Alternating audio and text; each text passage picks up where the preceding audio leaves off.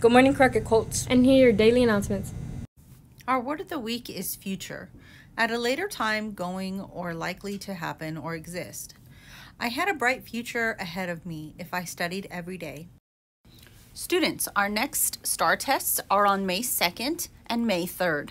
Please make sure you are bringing your devices charged up along with your charger. Good luck! Students, Lucky Horseshoe Day is just around the corner. May 19th, we'll have the Alumni Walk in the Morning, award ceremony, and the yearbook signing party at the end of the day. After the award ceremony, we'll have games and jumpers, including water games, outside.